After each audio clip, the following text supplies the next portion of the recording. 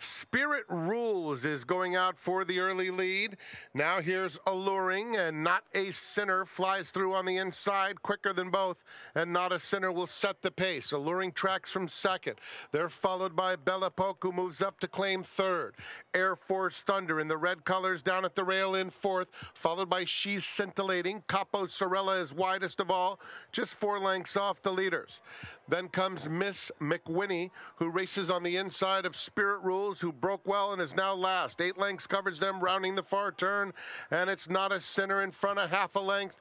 Alluring pressing from second. Bella Polk, yellow colors, races third with a 1/4 mile to go. She's Scintillating, trying to get into it. Followed at the rail by Air Force Thunder and Miss McWhinney. They are at the top of the stretch, and Alluring looms up to take the lead.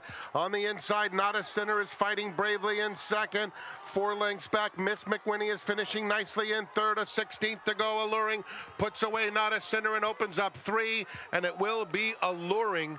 Alluring wins by 3.5, a comfortable score. Miss McWhinney was second, Not a Sinner third. Spirit Rules in that battle for fourth, alongside Air Force Thunder.